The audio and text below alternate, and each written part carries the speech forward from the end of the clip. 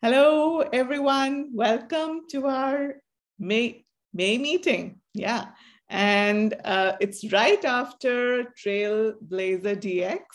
And so we took this opportunity to do the recap of the great event and also bring in a presenter who actually presented in TrailblazerDX to present to you in person, virtually, but live. To live in front of you, so she can even answer your questions on org strategy.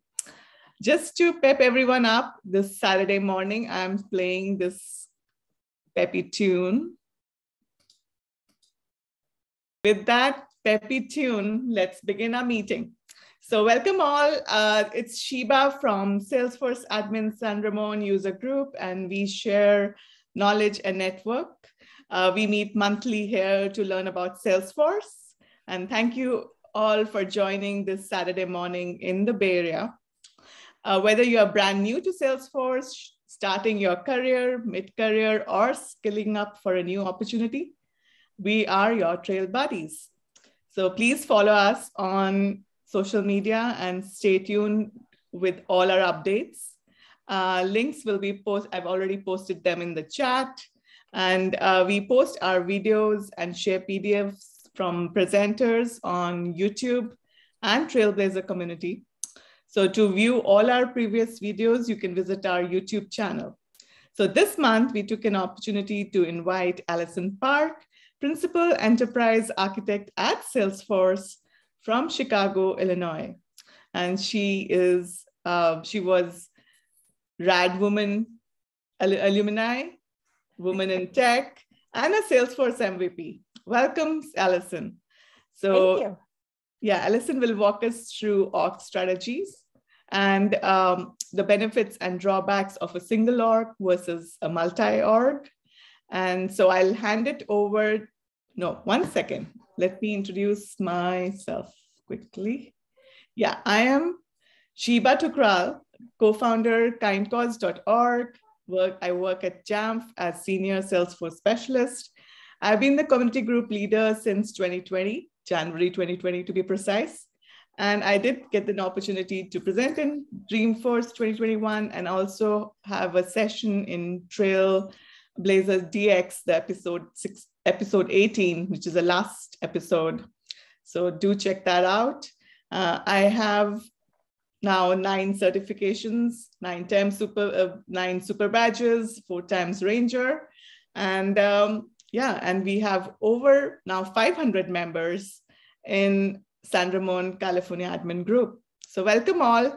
And now I just hand over to Allison to give us a brief introduction. And we are so excited to learn from her presentation.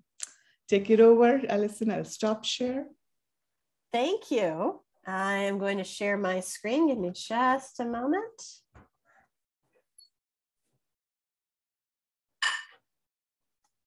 I'm going to start us off with a little bit of a poll here, just to kind of get to understand kind of the who I'm talking with today. I wish we could all be in person, because I do love seeing everybody's face and being able to talk with you all. So if you feel comfortable enough coming off camera, please do. I totally understand it's Saturday morning and maybe that's not something that's easy for you, but I'd like to start off with this poll. We have a Menti poll here just to get a sense of your role, and I'll ask a couple more questions, just kind of warm us up here. If you haven't used Menti, great, someone has. You just go to, on your phone or your computer on another screen, go to menti.com, and you're going to use the code 6091191, and you'll be able to participate in the poll. We'll all be able to see kind of like who all's on here. I actually could even, pretty easy to key in menti.com, I hope. So give everybody just a minute. Got a couple architects, dev. Any admins out there? Oh, good, good. Someone's got to represent for the admins. Oh, excellent. Excellent. I think just about all of us have answered here. So last call on that. So mostly admins, as well as some devs and a couple architects as well. So that's fantastic. Thanks for playing along here. We're just going to go to, oh, we got quite a bit of admins. So good deal. Want to get a sense of how many years you've been in the ecosystem. You know, as Shiva mentioned, you know, I'm sure there's a lot of beginners out there, maybe less than a year. I'm in the +5 year too. So I'm hoping we have a few that are just very new to the community. There we go. Yeah, fantastic. Welcome. So we've got a really nice spread of experience here. So thank you for sharing. We'll go to one more question, then I'll get into my presentation. How many of you were able to attend TrailblazerDX? I know hopefully many of you were. Okay, great. Good. I'm glad to see people are watching it on Salesforce Plus. That's something that's still fairly new. I think it's a great opportunity to really have that curated information. Unfortunately, my session was not taped. So you're going to see something that was only available live, which is great. And I'm glad that we are recording it. So we got a nice even spread. We've got some folks that were there in person. So if I saw you, good to see you again. Watched on Trailblazer Plus, which is great. There's a lot of content. If you haven't checked out Salesforce Plus, a lot of things, even if you were there in person, is a great way to catch some. And sorry that we missed some of you, but I'm glad you're here today and we can give you a little bit of a recap. So, okay, great. I'm going to shift over to my presentation now and just give you a slideshow here. So my talk today is on single org or multi-org, which org strategy fits you best. And, you know, if you feel like it, take a screen print. I will share out my Twitter and I also have my email here. I'm also on LinkedIn. You know, feel free to connect. Just when we connect, just give me a little note so I know how you found me and look forward to it. So like any Salesforce presentation, I'm going to give you a forward-looking statement. I don't expect to make anything forward-looking, but just in case, I like to cover it up. I am a Salesforce employee, and Salesforce, we like to tell people that as a publicly traded company, we want you making your decisions about currently available product as opposed to anything I might mention that might be forward-looking. All right, so I'm Allison Park. My position is a principal enterprise architect. I've been at Salesforce for a little over 2 years. To give you a little bit of background on me, I started out actually as a customer. I was actually an AS400 developer, and I was really amazed when we got Salesforce back in the early days when we actually had a red S. It was that long ago, a little over 10 years ago, and got on the platform and was just really excited about what I could do, being used to, you know, client server technology and even AS400 technology about what we could do on the Salesforce platform. And it's grown tremendously since then. So I really kind of drank that Salesforce Kool-Aid and became a consultant and a partner and now an employee. As Shiva mentioned, I've been a longtime member of the Salesforce community, especially here in Chicago. I'm the Rad Women Program Manager. I've graduated from 2 Rad Women sessions. If you're interested, especially for those of you who are in administration, who are women and would like to learn a little bit about coding, Rad Women is an awesome program, and I'll even give a plug for the developers toward the end, so you can share your development talents with Rad Women as well. And I've been an administrator, a developer, and now an enterprise architect at Salesforce. I want to tell you a little bit more about enterprise architecture because it's something that I didn't know how Salesforce did enterprise architect until actually I was recruited by Salesforce to be an enterprise architect. And I really enjoy it because it really balances the business and the technical architecture, really bringing it back to the value. So at the beginning of the process, we really talk with our customers about understanding their business strategy, mapping out that customer life cycle, and really understanding the capabilities that the business needs to have, not IT capabilities, but rather the business capabilities. And then we wrap that up with certainly understanding the current state, understanding now the business architecture. We start to create a future state vision and then a roadmap to get from where folks are currently from a technical perspective to that future state, and bringing that all together with business value assessment. So we know, what kind of return on investment can you expect to see over a period of time. And all this together is really the enterprise architecture methodology that we use at Salesforce. And it's also why we have an offering about single versus multi-org, because really you're going to put business in the front of your decisions as far as how you're going to go about this. And I would like to cover just what is a Salesforce org, so we all are on the same page. Why is org strategy so important?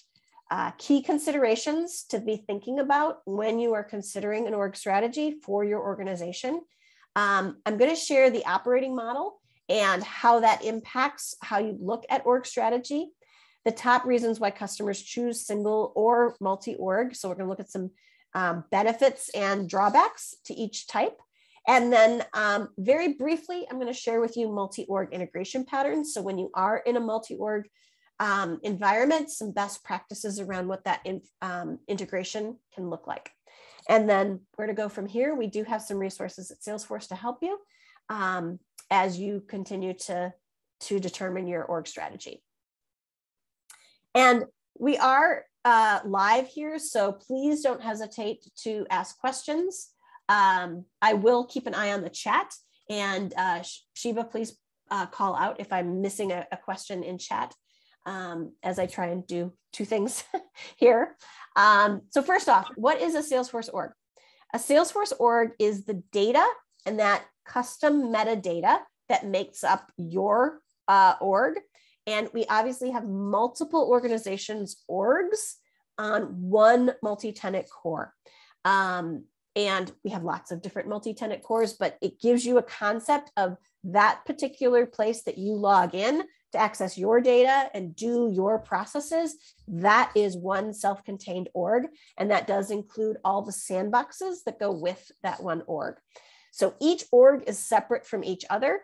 So when we start talking about multi-org, we're saying, hey, you're going to have a separate login for each org. So why is org strategy so important?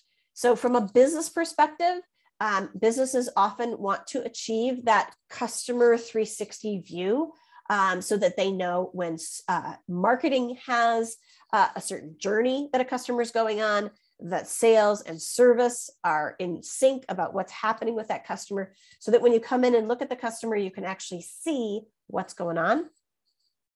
They also may want that ability to cross-sell with other lines of business and report and analyze across those, extending those business processes so that one line of business can work with and interact with another line of business. And then to really expand the tool footprint. So building on to one org, what your org strategy is going to really affect how you do that. And then things to consider about regionalization, regional and localization requirements. So very often you will have, especially with global companies, a requirement for data residency, for example. And so you're going to need to think about how you accomplish that. If you have a single org, your org has to sit someplace in the world. So, can you do that with a single org strategy, or where you're going to need multi-org to be able to put the data and have it reside in different areas of the world? And then from an information technology perspective, internal customer satisfaction, what's that customer experience? And are they going to really feel like they can get to the data that they need and do the processes that they need Are they going to be moving between orgs? What's that going to feel like? Delivering on the strategic priorities, as well as licensing implications. If you have multiple orgs or you have a single org, how you license that is going to be impacted by your org strategy. Please stop me if you have questions. Okay, so when we start to actually get into how to make the call, some of those key considerations are really overlapping. You want to think about technical, you want to think about how you're organized, and you want to think about what is the business doing and where they want to go. So those break down where you're starting to ask questions in each area, considering organizational things like how are you governing across all of these? What's that change management? What's the culture? How mature are these orgs? Especially in a merger and acquisition, you may inherit an org that is, 10 or 15 years old, and you have a brand new org someplace else. So there's a lot more tech debt in that older one. So you've got to think about those kinds of things and kind of how that pushes you to or away from a single versus a multi org strategy. And from a business, how are you going to market? Across those business units? Are they the same way of going to market? Do those processes interact and depend on each other? Do you need to share products and services?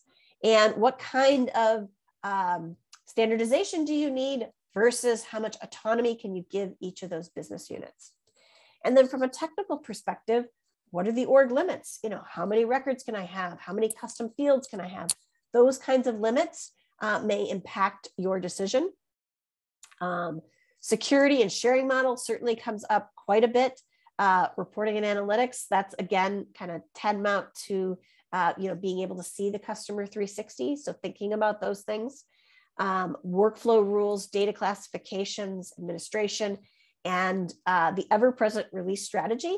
Multi-org is going to be more complex because you're going to have to think about that release strategy for more organizations. So here is really, I think, the meat and potatoes of this whole thing is the operating model and how it impacts the org strategy. And it's a really good place for us to ground this whole talk. I talked in the previous slide about all the considerations. This is really the key area that we look at. It is based on a strategy, forget strategy, focus IT on your operating model by Jeannie Ross. If you have the time, I highly recommend reading what she has to say. She worked at MIT and came up with this operating model for businesses. And we've applied it here to Salesforce org strategies. So we're looking at, on the left-hand side, from low to high, what's that business process integration? In other words, if something happens in one part of the business, then does it get passed to another part of the business to act on it and work with the data? Or is that fairly low, that they're fairly disparate? And then the same thing on business process standardizations from low to high. So if your business processes are highly standardized, meaning everybody does the same thing in the same way, you're at the higher end, versus if each area kind of has their own custom process and we're totally fine with that, then you're on the lower end. And what that tells us as we look at this kind of 4 quadrants is when we don't depend on each other for the process and the processes aren't standardized, then we're really at this diversification model where you can have multiple orgs that run completely separate from each other, and each business unit has control over their own org. So this is usually where we see a lot of organizations starting. Whether they want to stay there or not is what they need to work through to really consider if that's where they want to continue being. If we start to move up on the process integration, where they do impact, one transaction will impact another business unit's transaction, and they share customers or suppliers or product data, then we're probably more in a coordinated model where they are, the data at least is pretty tightly shared between the multiple orgs, and that's passed as that data is processed from org to org. On the opposite kind of kitty corner, if you will, is replication. And that's where each business unit really is standardized. They do things the same way, but they don't share customers. They have standard data definitions, but they don't need to share data. Then we're looking at what we call a replication model. So there we are sharing functionality or metadata rather than sharing data. So if you have a global organization and you have data residency issues, and they have their own data, then a replication model may make a lot of sense, where you have a main org potentially that has that master functionality, and then it's pushed out through some kind of DevOps tool to the other orgs. And then finally, there's unification, where everybody is in one org and they are globally integrated. So I want to be able to have everybody in the same org, because those business processes are highly standardized and they share those processes between all of them. They have similar operations, and those are overlapping, and they are centrally managed, meaning that a decision that's made affects all the business units likely in the same way, and the customization is managed within the same org. Any questions on this or any thoughts? I'm just looking in the chat to make sure that there's no one asking a question. Okay, good. And feel free to stop me as we move forward.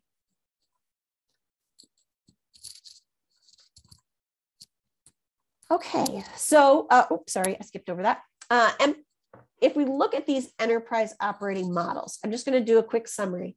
So diversification, I always like to start there because it's a very kind of organic thing that happens. You have multiple orgs, probably through mergers and acquisitions. That's what I see the most. And you don't have any need to consolidate them. It's more complicated than it's worth, basically, to try and bring them together. So you stay in diversification, and that is very manageable because that fits your business model. Coordination, you want to still have as few orgs as possible, because they do need to work together through process integration and likely an API-based integration strategy, especially for the data. And an effective service delivery strategy is required for governance. In other words, you really need to think about governance. I can't overstate that enough. Governance is key for all of these. Diversification, it may not seem as much needed, but you can very easily get away with having one org start to create tech debt or have issues. So governance is going to be key for all of these, but especially in a coordinated or a replicated model, that governance means that's going to make that multi-org strategy that much more manageable, because you have clear operating rules for those orgs. So you have governance. What kind of new things do I move in? How do I change things? That's going to be critical. And with replication, you can have those multiple orgs, but you really want to make them kind of carbon copies of each other from a metadata perspective. So again, we usually see a hub and spoke or federated model, so that you have those managed packages or unmanaged packages that get pushed from a central team. We tend toward managed packages because you don't necessarily want each org being able to change them around. Again, going back to that governance. And then unification, really as few orgs as possible, and really ideally one. All right. So if you look at the examples of priorities and driving factors, this is just an example. This is just one organization. So they ranked in order what was most important to them, with greater flexibility and autonomy being at the top, and faster speed to market following closely, and so on and so forth. So all of these priorities are unique to an organization. And then they went back and they weighted, okay, single versus multi-org. I'm going to have greater flexibility and autonomy if I have a multi-org as opposed to a single org. So I weight the preference for single versus multi-org to favor the multi-org for this priority. Then when I drop down to faster speed to market and pace of development and change, a single org is actually going to do better for you for that priority. So I weight that single org a little bit more highly than the multi-org. And at the end of the day, after I go through all these priorities and I do this weighting, we weight them and we lean toward a single org versus a multi-org. And I can't stress enough that this is just simply an example, because there's no one right way for all businesses. That's why we have an org strategy to determine what's right for your organization. All right, so let's talk a little bit about the top reasons why customers choose a single org. First is that single view, that ability to see across the one org and see all of the customer activity and the consolidated reporting. The global forecasting, enable the global sales forecasting and pipeline management. So everybody is forecasting what they expect to happen in one org, and then that becomes a very visible model for everyone across the entire org. Upsell and cross-sell, I think, is probably the biggest reason that folks want to get to a single org. In the case of mergers and acquisitions, very often another company is purchased because they have complementary products and services. So you want to get them into a single org so that then the existing sales team and the new sales team can sell those different products and work together on those products and services. And then certainly collaboration is easier in a single org. Standardizing the processes is much easier in a single org because they are locked together. And also you have that very nice, sandbox ability to promote things and keeping everybody on the same page. And then lastly, support. Your admins only need to be, and developers and architects only need to be worrying about one org and everybody's focused on it.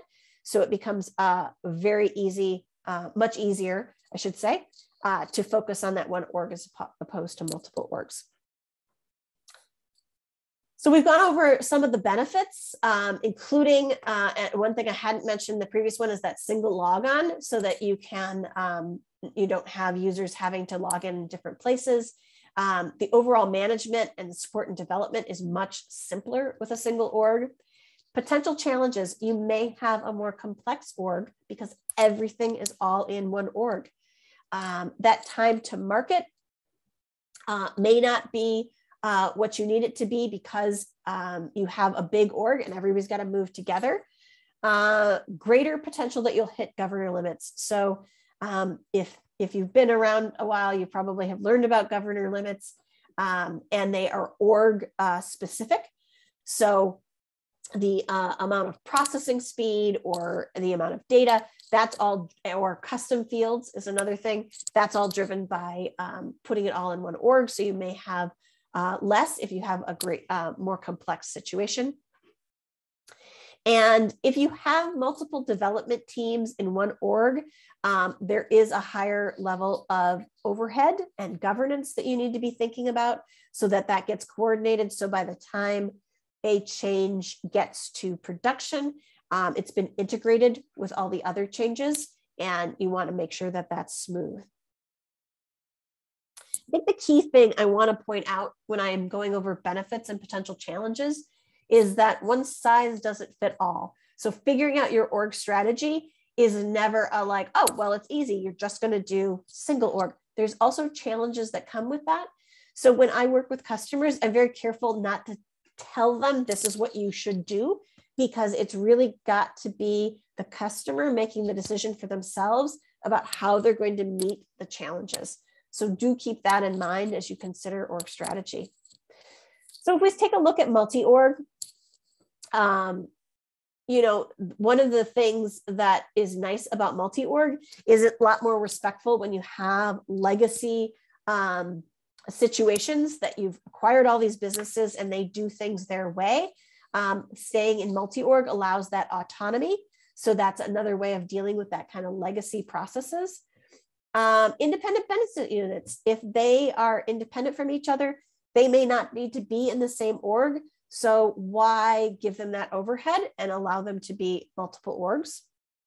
Functionality. So sometimes, and that's actually a great taped Dreamforce presentation from Dell, where the enterprise architect goes over how they grew by acquisition. They had about 28 orgs, and she shared that they boiled it down into 3 orgs. Basically, one for selling, I believe one was for HR, and one was for internal administration. So they did not need to share a whole lot of data, and they were independent from each other. So they were able to, through functionality, say, we're going to have multiple orgs, but we're really consolidating down our functionality.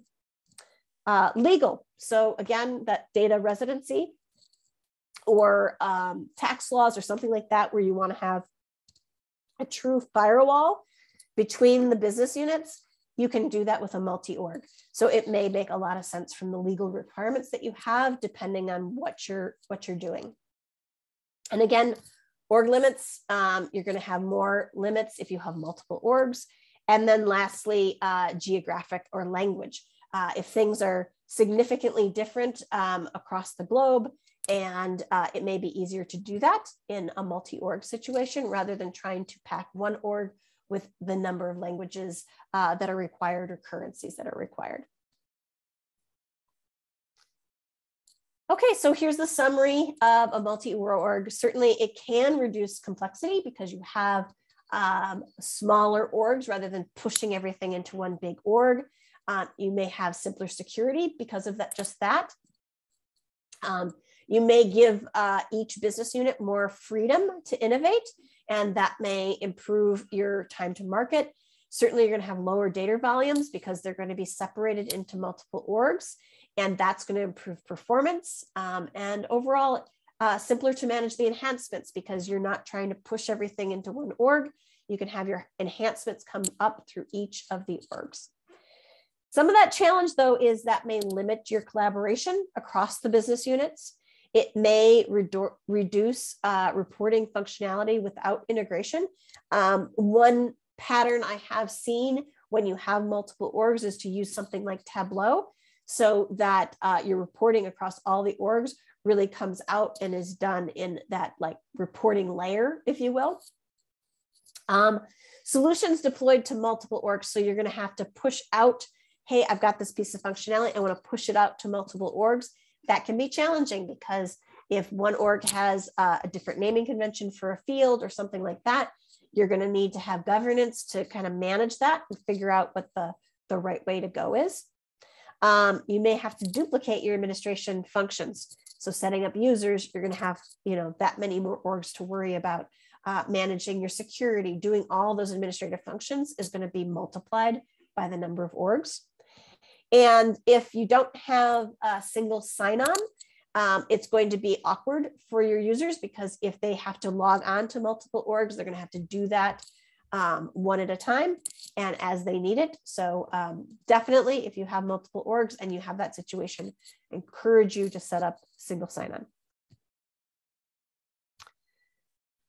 So I'm going to get into multi-org patterns here. This is just good things to follow if you're in a multi-org situation of different types of integration. You can certainly use point-to-point using something like Salesforce Connect to integrate 2 orgs to each other when you're passing data.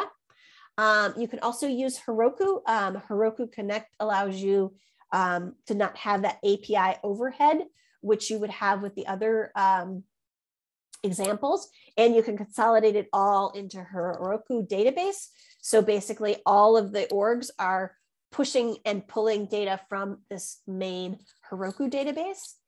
You can also use the pub/sub integration with some type of middleware so that it's basically event-based. And you can also use MuleSoft as a great example of integration ETL and basically having a middleware layer between each of the orgs. And keep checking the chat for questions, so please speak up if there are any. And then the other thing, we talked a lot about data on the last side. This is if you have those replicated orgs, you're going to need to share metadata, and you're going to need to share that with packages. And certainly that the good thing is you can use a DevOps tool to do that, but you do need to understand that DevOps tool and work it into your governance to make sure you manage that. And you're really going to need to collaborate on that data model. Again, if you're pushing packages between each other, you don't want to just be pushing out fields. You want to make sure that the receiving org is expecting those new fields and it works with their data model. So standardizing that is going to be key. All right, so I'm already at next steps. Certainly incorporate technical, organizational, and business strategy factors into your multi-org or single org considerations. I think I would even lead this with business. I probably should change that I think the business needs to lead that, because what you want to do from a business is really going to drive many of your decisions. And I think that's sometimes when we who are technical start thinking about this, we think about the technical pieces first, and it's really more of a business strategy kind of first and foremost in consideration. And do understand the criteria that matter to you. I showed that one slide where the organization had prioritized what was most important to them, and then went back and weighted single versus multi-org to try and kind of come up with a composite score. So think about what are those things that matter most to your organization. Ensure vision and future demands are thoroughly evaluated. So org merges, rationalization, putting things together is not a minor process. In many cases, it's a major undertaking. So while you may be in diversification because you've acquired a new business that has their own Salesforce org, you need to work through what I need to do to bring these two together. Are they going to go into one or the other, or are you going to start with a brand new org to get to unification? Those things need to be planned out and managed very carefully. I have had customers say, I got a new org and I just dumped, all those fields and everything in. And then I found out, oh, gee, I've got governor limits that I need to think about. So this is not something to be done quickly or without really careful planning. And in fact, I often suggest hiring a partner to help with it who has done this before, because they will have a lot of standard processes that they go through, that they think about, because they've been there, done that, and can make it a lot easier. So it's very much well worth that investment. The other thing is org splits or expansion.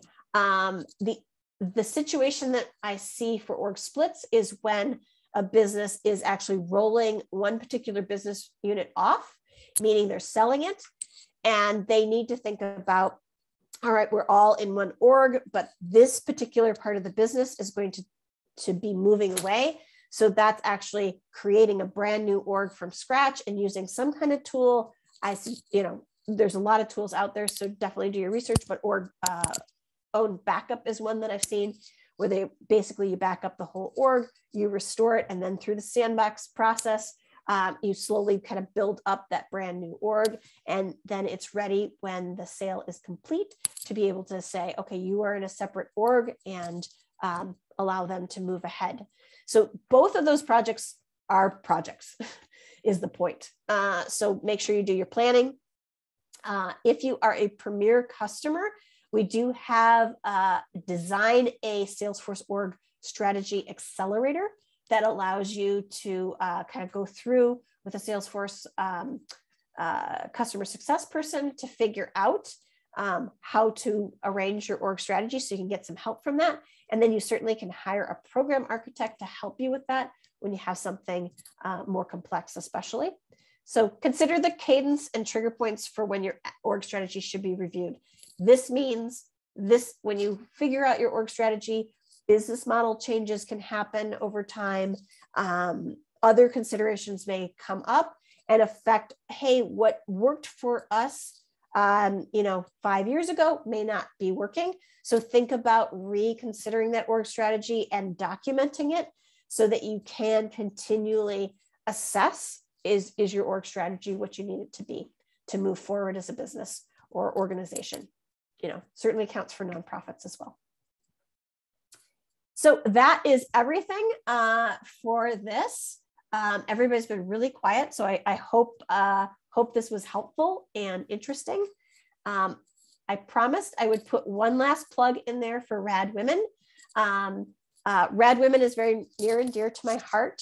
I am a 2-time grad, as well as work with the leadership team on workforce development, and love for you to learn more about Rad Women, whether you're a woman considering learning more about coding, or if you are a developer or have a desire to teach development.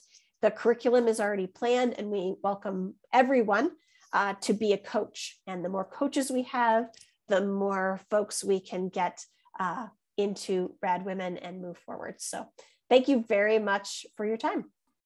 Alison, I had a question regarding, it was excellent presentation, very beautifully made, and loved all the graphics and, made it lively and easy to digest material. But for the Rad Women, I wanted to check if it's for men also, or is it just for women? It's just for women.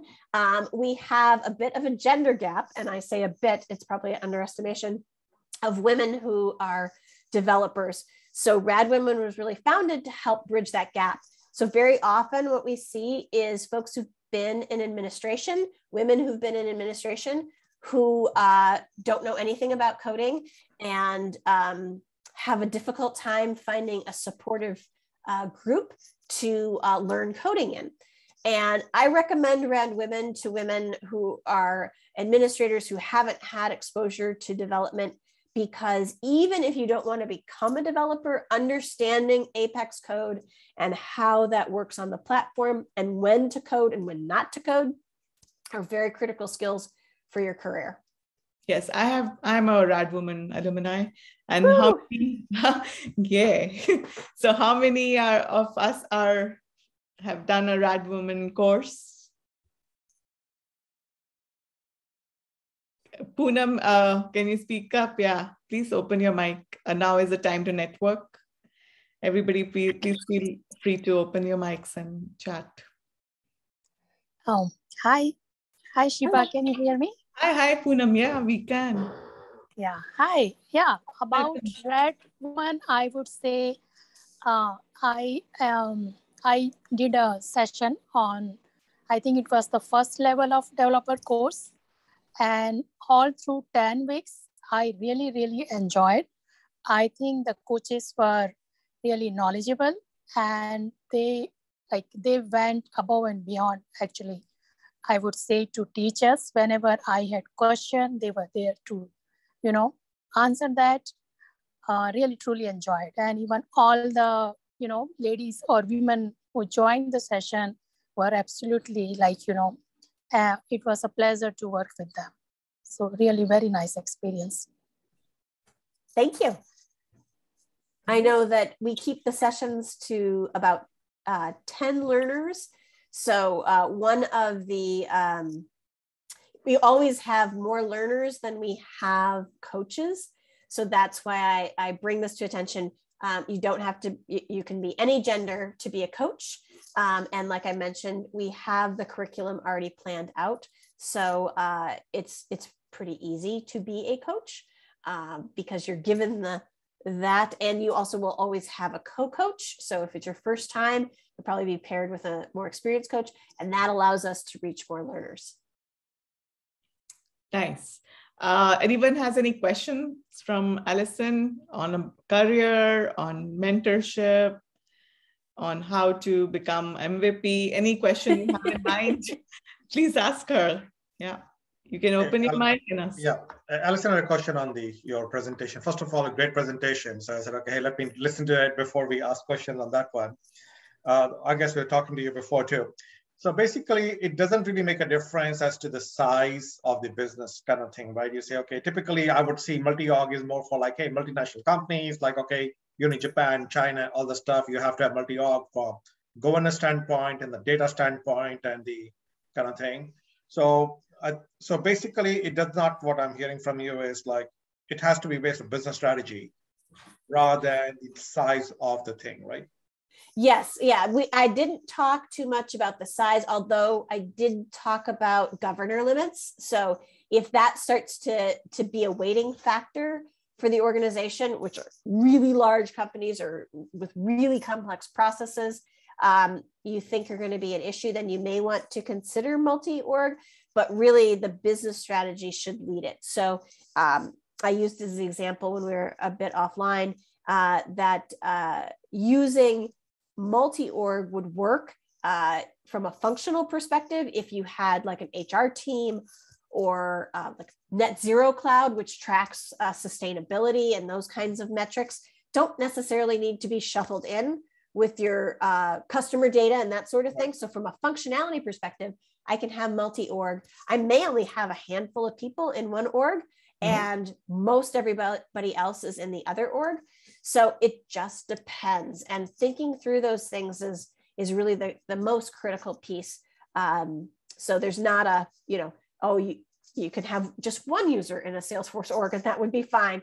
Again, you're thinking about the licensing considerations. So if every single user has to log into that org, then it might change the dynamics and the math that kind of comes out when you look at it.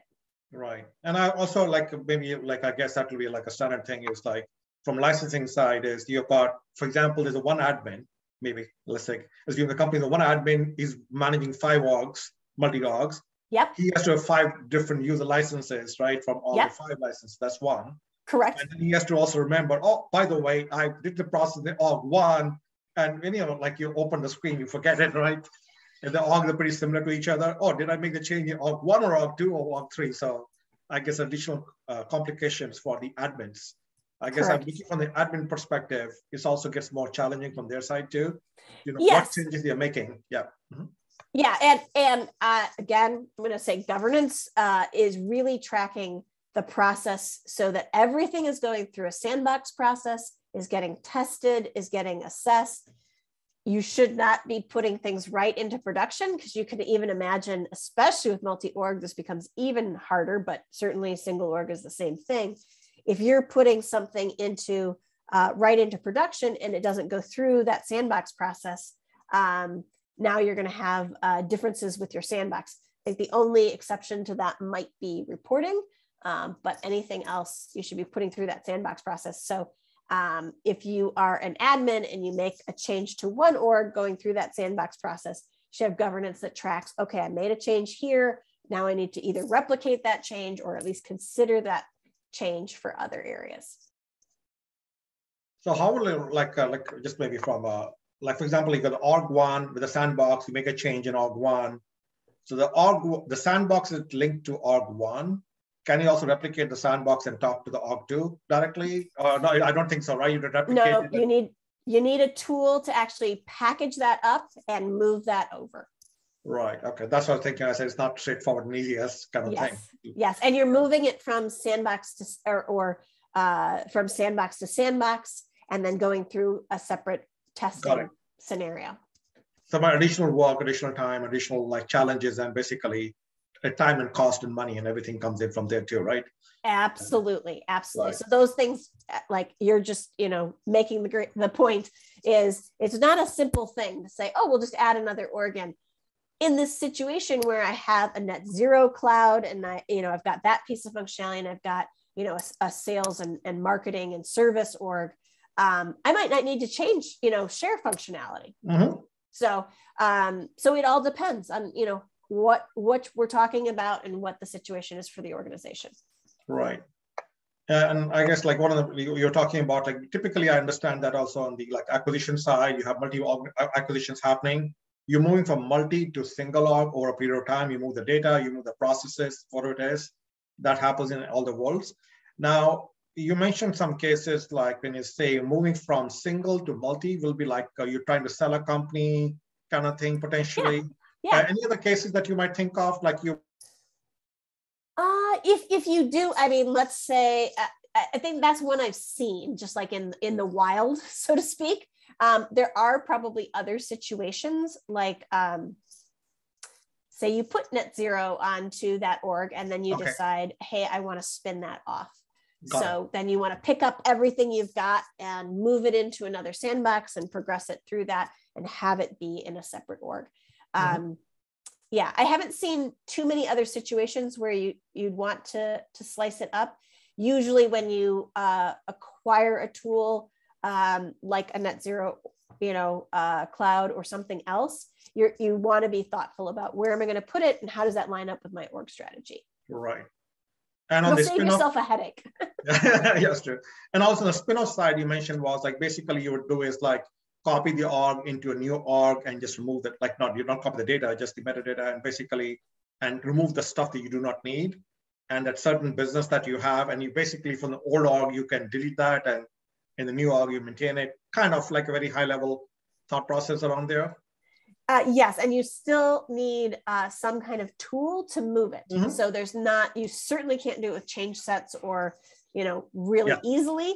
So, thinking about that, whether you, restore only those areas from backup or whatever makes sense. Usually when you're spinning off a part of the business, there are very specific legal requirements you have of what you can put into something like that and what you can't and how you manage that. So you have to be very, very sensitive to what's required. And I guess you just mentioned on the tools in presentation on backup. What are other tools, like a couple of tools that you like to evaluate it to make that change? There are several out there. I would absolutely put a plug in for the App Exchange to think about those tools. And it very much depends on the situation of what you're trying to slice off. You might say, no, I don't want to, make a backup of that org. I am going to specifically make packages to move the functionality over and then use, data loader IO or something like that to move the data, whatever makes the most sense for the particular situation. Depends on how big an animal we're talking. Right. Now, if it's like a small animal too, like basically you can actually copy the whole data. Like if you want, like I'm throwing it out there, copy the whole, backup it up. And like in a new org, I can upload the whole thing up. Then I can delete the stuff out there. And that's another, if it was a very small org, I'm just throwing it out. It's doable, right? Potentially. Yeah. Just be very careful when you do something like that and plan it out. It might not work to copy everything because you don't even want to, even in a sandbox, introduce the information that you don't want out there. You want to be much more careful about it because they could end up being a competitor in some way. It depends. So you'll want to do careful planning to figure out the most efficient way. Again, I highly recommend a partner who's done it before rather than DIYing it to help with that process. They come with tools, very often have experience with it and can approach it with kind of, like I said, that expertise that when it's once in a lifetime kind of org kind of thing, you as the admin or the developer or even the architect may not have experience with that. So don't make your life harder than it needs to be. Get some good expertise to figure out the right path and the right process. Yeah, now, I was talking theoretical concept there. I know it's like practical side is totally different than the theory side. Correct. In theory, I get the opportunity to talk with customers who are in the middle of this process. And I would say from my experience, talking with customers in the real world, it's pretty easy for people to say, oh, no, this will be easy. And then they actually get into the actual doing of it and they have all these gotchas they're running into. So I highly recommend planning through it before you've put one keystroke down and thinking about what are the tools I'm going to need, how much are those going to cost, the investment of time, so on and so forth. All right, thank you, Alison. I said, okay, hey, why not ask a question while you're there? Yeah, no, great question. Yeah. Anyone else have questions? Oh, go ahead. No, I asked if anybody else had any questions.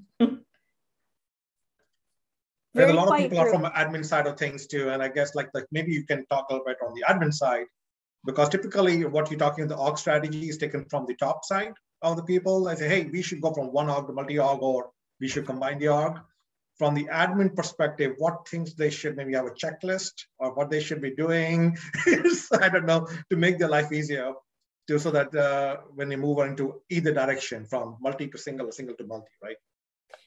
The admin should be at the table when those discussions are being had, so that you have complete expertise at whatever table is making the decision, governance, what have you, so that you have the right decisions being made, and that the why behind all of it is being communicated. I think I see that from time to time when you think about the leaders of the business saying, this is how it should be, and then coming to the admin and say, okay, execute that. And gee, I wish I'd been in that conversation, because what you're asking for is not as straightforward, but if I understood the why behind it, we probably could have found a much more palatable process to go forward. So admins, developers, architects for sure should have some kind of seat at that table. Usually governance helps accomplish that, so that the business has an input into those decisions, and the technical folks like the admins also do, and come together and say, okay, to accomplish this ends, this is the process we're going to follow. Right. Maybe another question while nobody's asking a question, so let me ask another one. On the finance function, right? Because if you got a multi-org, so I say you mentioned multiple plans, like, okay, Heroku is there, like a data repository is there. And maybe if you want, like instead of HR org, I can have a finance org, which can have only pull the data from Heroku and do the invoicing and all this stuff there. So basically, from your experience, what is the best way? Should we, like, if the multi-org, do you have multiple finance function in each and every org? Like, talk about licensing issues, all the finance team has to have multiple licenses there, I guess? Or pull the data into something like Heroku or something like that, or pulled into a separate org as a finance org, like you said, the HR org in the Dell example kind of thing? Or where do you see that as a best practices thing from your side? It very much depends on how you are using Salesforce. So if you are using it to do the billing, and you've made that decision to set that up, and you have multi-org, I don't know that given that information that I could say, which way is the right way. There are so many variables to be thinking about. Very often, finance folks are not logging into Salesforce to do the financial. Granted, if you have finance functionality in Salesforce and you have tools in there that they need to use, that is definitely a consideration. I point out these org patterns that you're referring to with like Heroku or something like that, as patterns. So thinking about what you have, how many multiple orgs do you have? Are we sharing data one way, which I can, in a coordinated way, I work on it with this team, and then I push the data over to continue having it for the record for, say, the finance folks. And if I can keep it, the simpler I can keep it, the better. But simple doesn't always get the job done. So we have other patterns depending on the amount of data, the amount of pushing and pulling, the way that makes sense.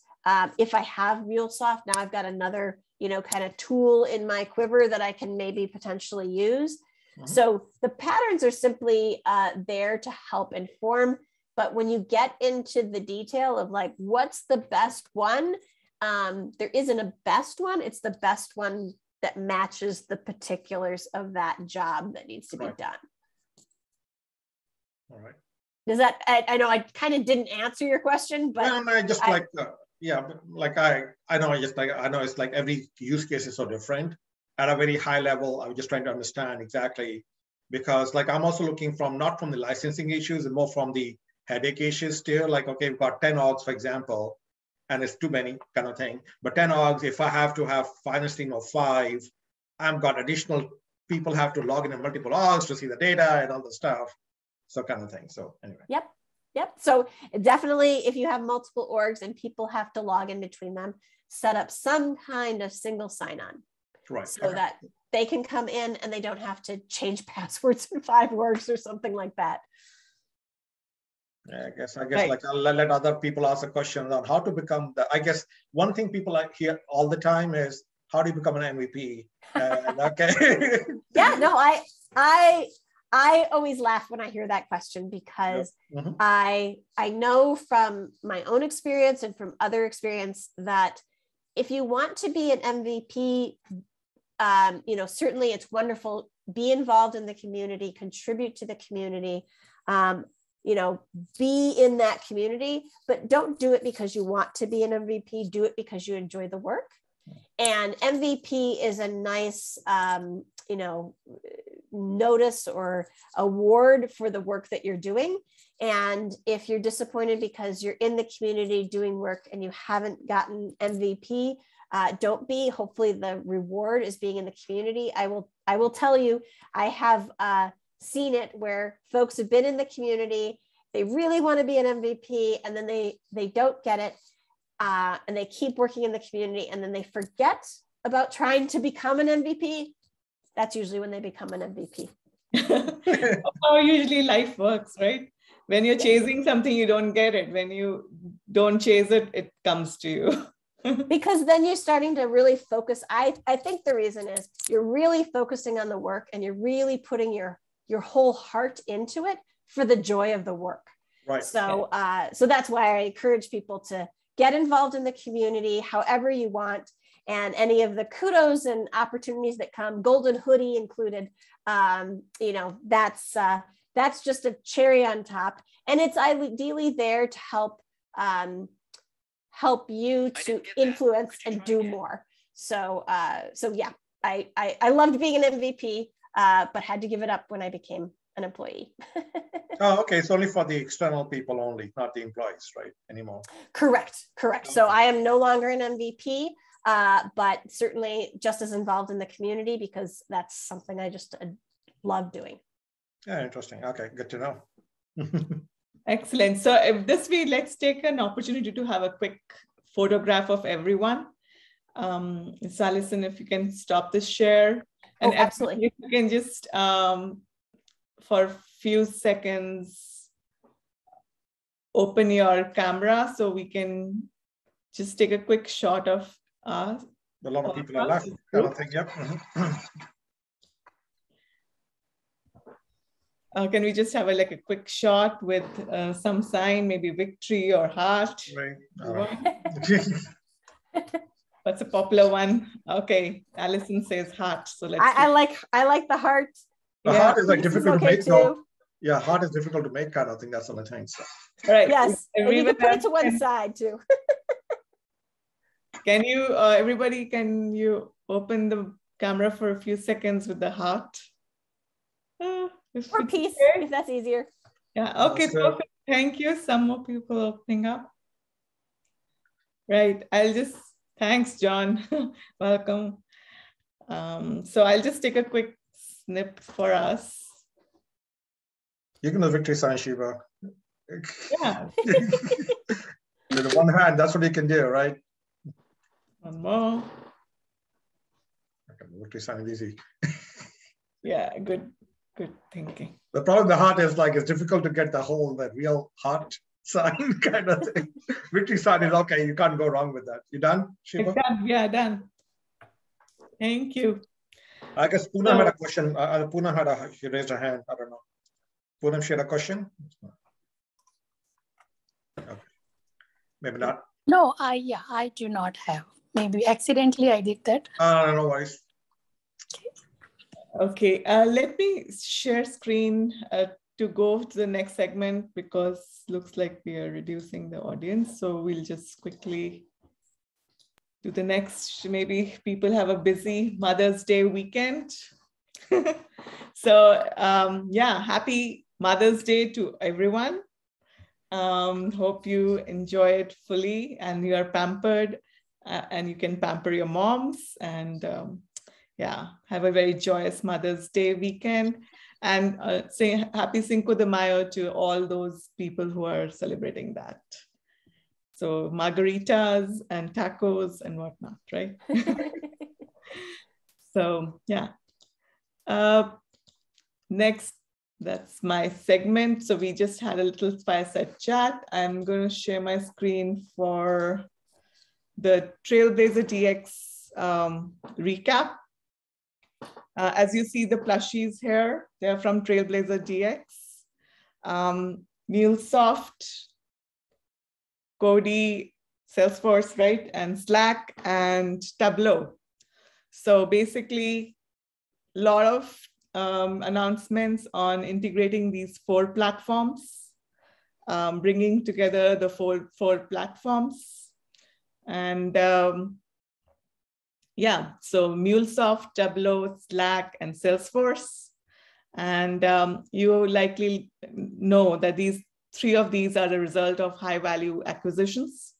And TDX updates that will focus on how Salesforce have worked to unify each of the developer experiences and leverage flow automation across all these pillars, which is being touted as new era of automation. So just to share this recording by Chris Lunt.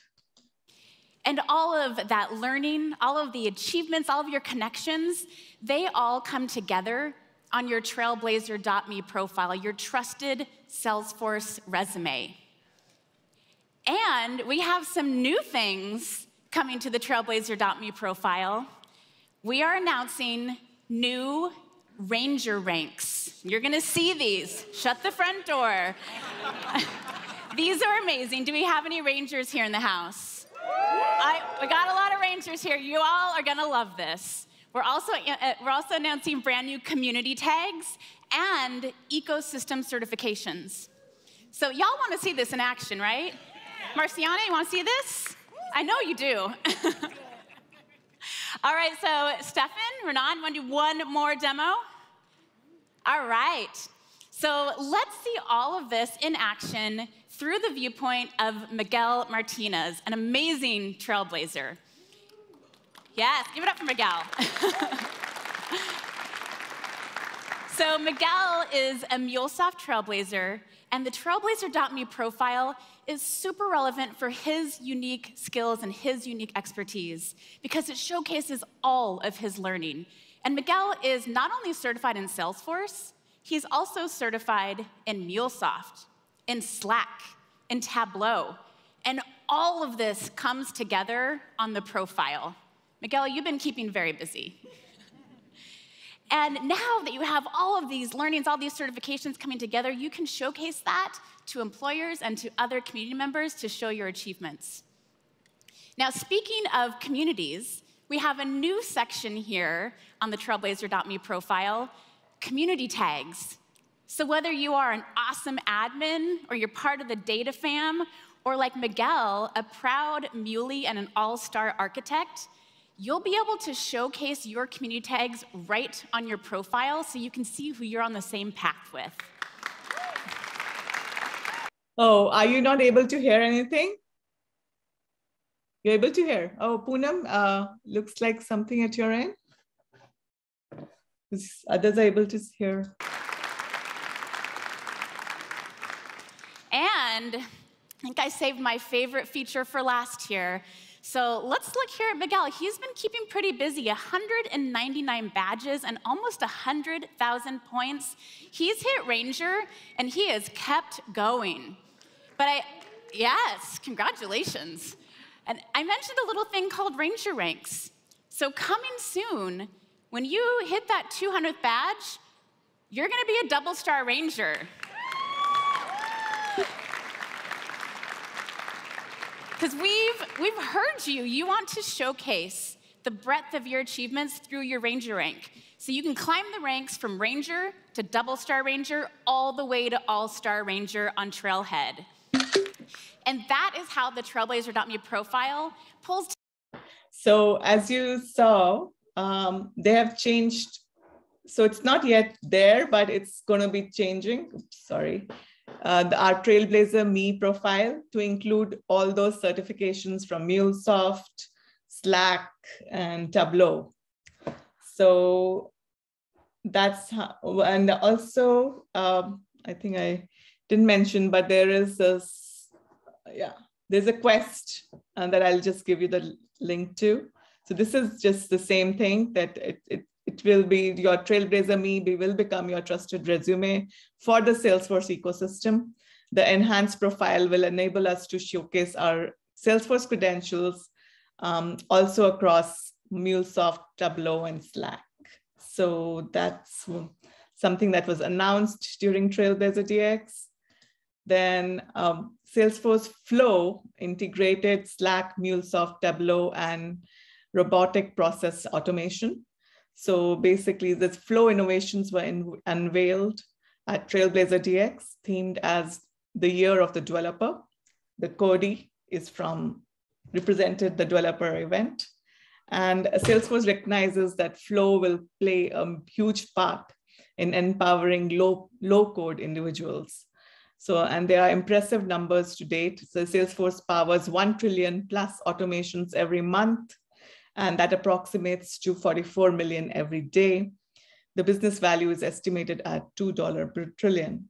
So there's going to be Flow Orchestrator, Flow in Slack, Flow Actions for Tableau, Flow integrations, MuleSoft and Flow, and then Flow robotic process automation. So Flow is the future of automation. And I will put this link in the chat, which is the Quest link.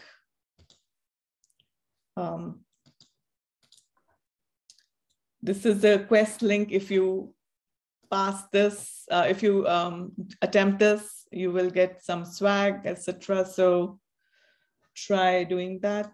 I'll just post the link in the chat.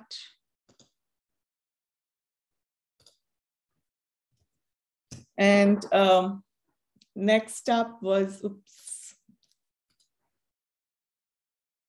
the Salesforce DevOps Center. In the long term, DevOps Center won't be just an alternative to change sets.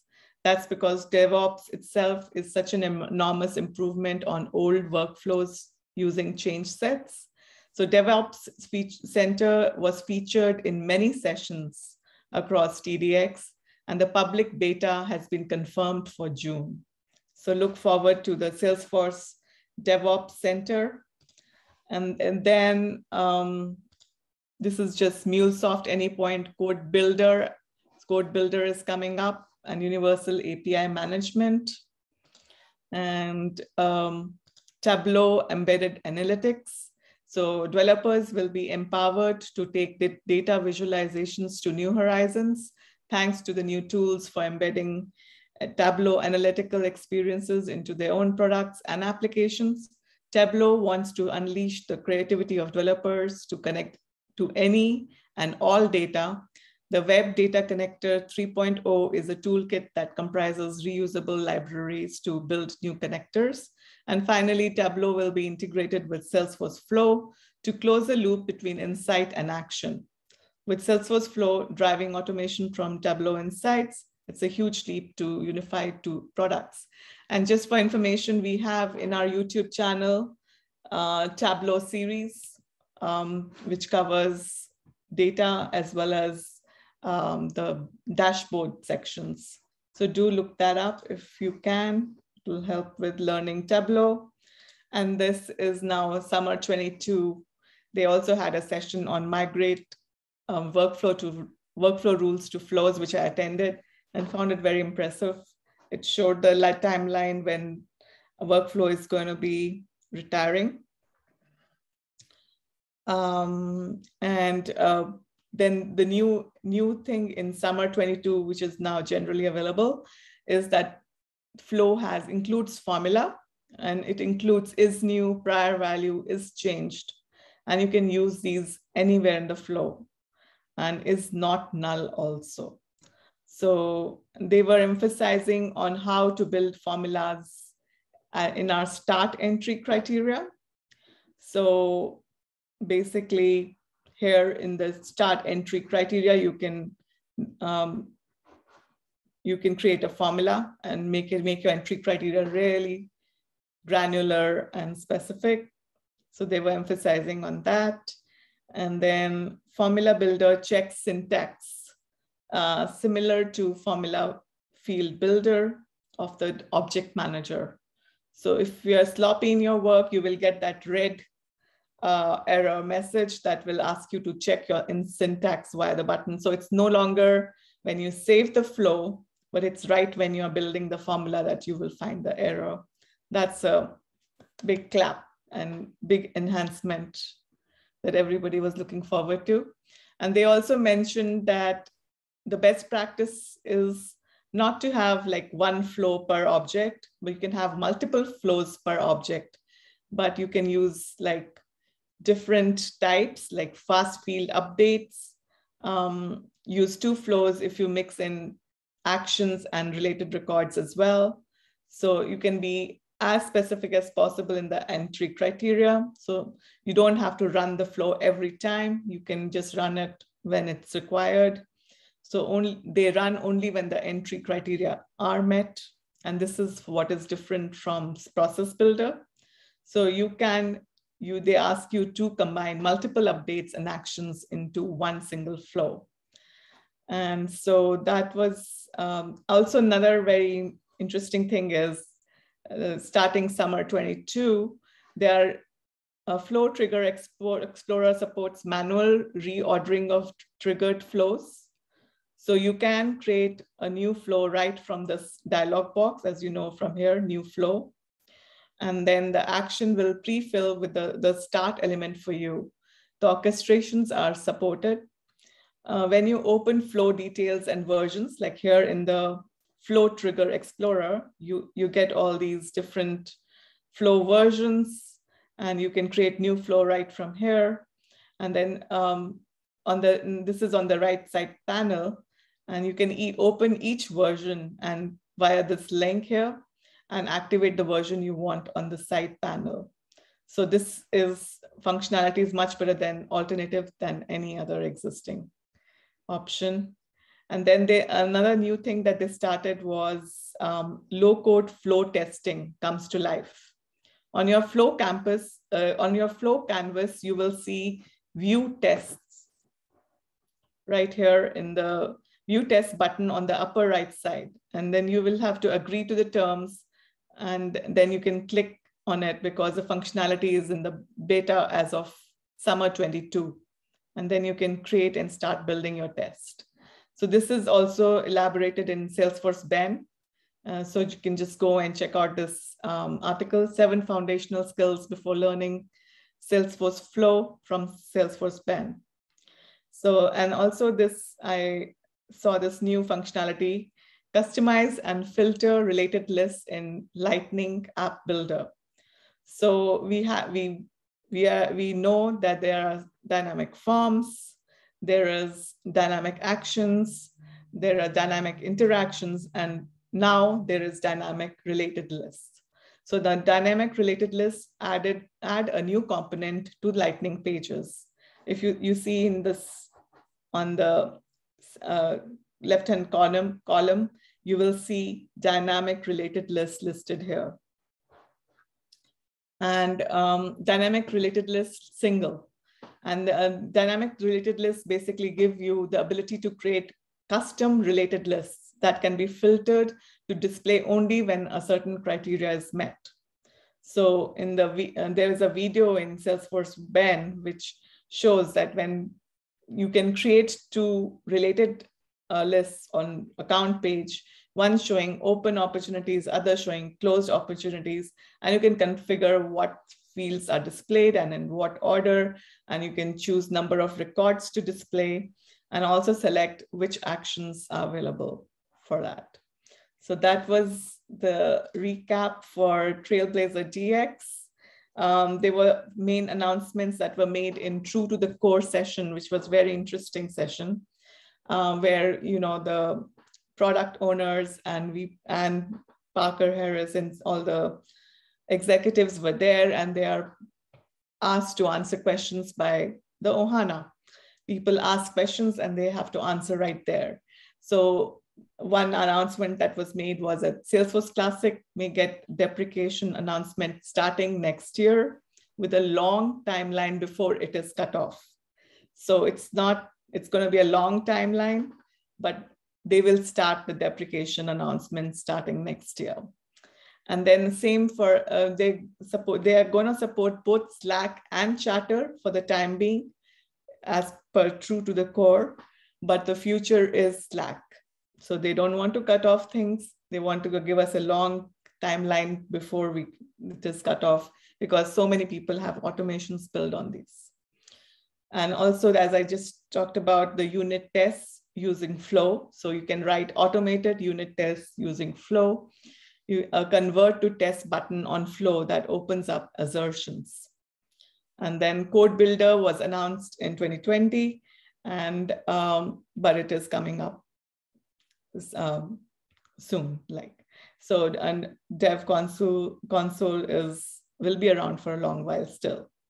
And then they announced new certifications: Salesforce Business Analyst and Strategy Designer certifications. So those two certifications were announced. Also, we had like a day 0 where I had an opportunity to go to Salesforce Tower, and this sheet shows some interesting facts about Salesforce Tower. So the top 3 ones that I really enjoyed seeing was that Salesforce Tower is the tallest office building west of Chicago, a total of 61 floors. And then, do you know that there are life plants on floors 60 and 61, including 128 different species? And then they have 7.8 million gallons of water that will be saved yearly through the on-site backwater recycling system. So the tower is as tall as 3.5 statues of liberty stacked on top of each other. So these are some of the interesting facts from Salesforce Tower that I had a great opportunity to check out on day 0. Right, so this was all the recap. These are the new plushies from there. This is Mule, representing MuleSoft, Slack, and Cody. So that was all for the recap.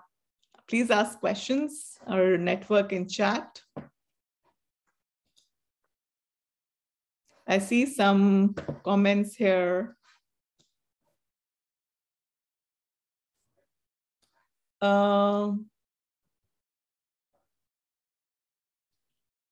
New to Salesforce, SJ, who's that? Please open your mic and talk. Yeah. Oh, I'm Devi Jagannath. Oh, hi, Devi. Hi. Hi. Yeah, I'm new to Salesforce. I'm just taking training and planning to get the certification. So I would like to know how I can get started from expert like you guys. Yeah, so I used certification days to learn. Sure. There are, of course, trail mixes. I completed my business specialist. That was my first super batch I completed before taking that certification. It was very helpful. If you can join some study groups or boot camps, those are really helpful. And as I would suggest, as I recall, that for my admin certification, we actually had a group of ladies and we were studied together. And basically everything like this practice questions, you see those questions and you check out in the platform, replicate those scenarios in the platform and try to connect how platform looks like, how each feature there is, how it's present in the platform. It's super helpful to connect when the questions are asked there and easy to answer those questions. Yeah. Oh, sure. Thank you so much. Poonam, if you want to add some points, if I've missed anything, to do that. If anyone, Amma is welcome. Yeah, I think you have mentioned everything, Shiva. On top of that, I think I went through study guide. I printed that out and went through each section. And if I don't understand any particular topic, I used to watch a lot of YouTube videos that help a lot. I think I used Udemy course as well by Mike Wheeler. Yeah, other than that, I think you covered everything. Yes, I agree to the points that Poonam just raised, the very valuable points. Study guides is the first point where you see all the syllabus basically. And so syllabus has been evolving actually. So definitely look that up. And the other thing is Mike Wheeler has awesome course and he gives actual scenarios and walks you through that. And yeah, definitely those are all great pointers. Oh, okay. Thank you. Thank you so much. You're welcome. Hi. Hi, if I may add as well. Hi, I'm Pravina here. I'm new to the ecosystem. I recently got my certification in Salesforce administration and looking out for like opportunities as a business analyst or, Salesforce admin. But since I'm just so fresh in my head, I actually focus on force. It is really a helpful tool. The questions that come out of the exam are not similar, but it helps to drill the fundamentals. So that's like focus on force. They have like the questions, like the topical questions as well as the practice exams. And then before your exam, it'll be useful to buy Criterion, like our practice test, which is $20. I think that was, yeah, I just wanted to add on. Yeah, absolutely. Focus on force is a great resource. Udemy, Mike Wheeler, those are all great resources that Salesforce acknowledges and endorses. So definitely go and look at all of those. Practice tests are really helpful. A lot of people take it before the exam if they walk you through the scenarios. Yeah, great points. Thank you. Thank you so much. That was awesome for all the suggestions. Thank you. Good that you raised this question so a lot of people can benefit. Thank you. You want to ask any more questions? Yeah, hi all. My name is Pragya and I'm here from Toronto, Canada. Hey. And I would like to join any groups if it is, and I'm certified admin. I'm looking for some volunteering work if anybody could help in that, because that will be a great hands-on and give me a little bit boost and confidence to face the interview. So I'm looking for that, if any help from that side. Yeah, you can connect with me. So we do have a nonprofit, kindcause.org. You can connect with me. We can also, I know that a lot of, I've, volunteered through volunteer, the one site for volunteers, like there are many volunteer sites. You can look those up. A lot of nonprofits, they want, volunteers to help them with technology and all that. So definitely look up those sites. Also connect with me. Yeah, sure. Yeah. And yeah, so I think you should be able to, as everything else, you'll have to apply to the different, and nonprofits do look for, labor, the volunteers who can help them with technology, because technology is one of the most challenging things for them. So, and that's why we've established Kind Cause, so that we can help in technology. We can provide help to nonprofits in technology who, want to focus all their funds in their core mission areas.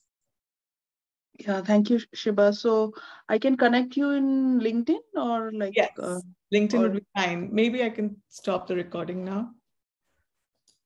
And we can just network.